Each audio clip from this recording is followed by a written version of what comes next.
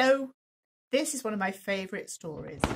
It's by John Agee and it's called The Incredible Painting of Felix Clousseau. The book has got some lovely pictures, look at them really carefully. And also there's a bit of magic in this story.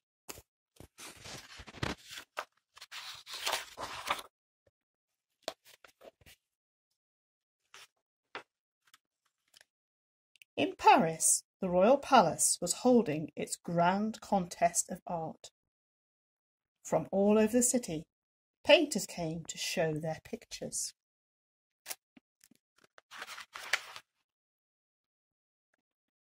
One of them was the unknown painter named Felix Clousseau.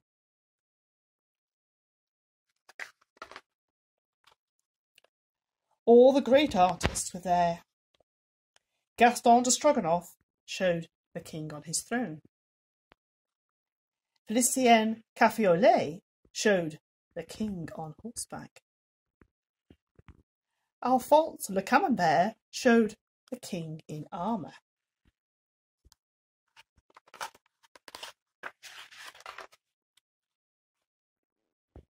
Then Clousseau showed his painting. "Outrageous!" the judges cried. Never had they seen such a ridiculous painting. Then suddenly, quack! A sound came from the painting. The judges were stunned.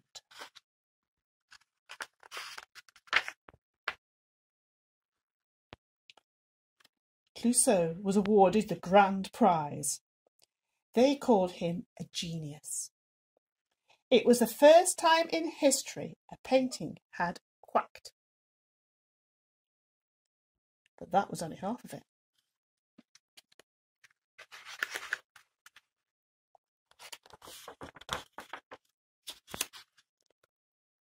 Clousseau became famous. He was hailed from one side of Paris to the other. Even the king commissioned a painting.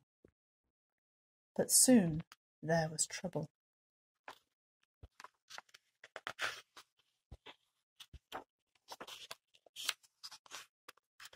A wealthy baroness owned a painting by Clousseau called The Sleeping Boa Constrictor. One night it awoke.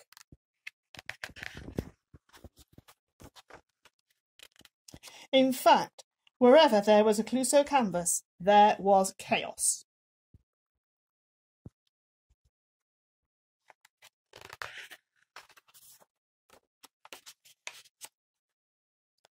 The public was furious. There were damages. Somebody had to pay. So Clousseau was sent to prison.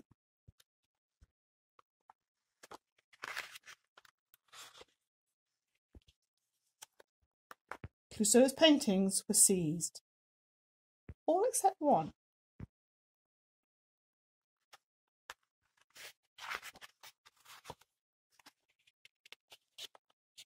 Meanwhile, a notorious jewel thief was on the loose.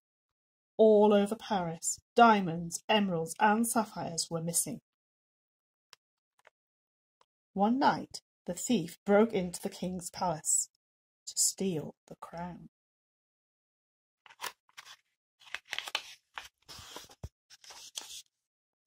The next morning, to the king's surprise, he found the thief caught in the grasp of a ferocious dog. The crown was saved.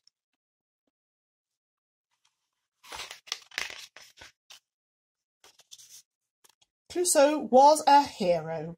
He was awarded the Medal of Honor. Released from prison, he went back to his studio.